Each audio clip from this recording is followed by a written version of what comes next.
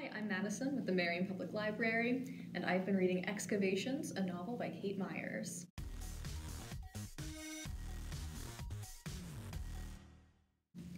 This book follows four seemingly incompatible women working together at an archaeological site in Greece.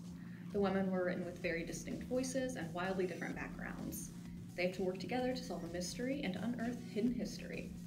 It's humorous, witty, and heartfelt. The author, Kate Myers, has studied archaeology and gives very detailed descriptions that make you feel like you're really at that dig with them.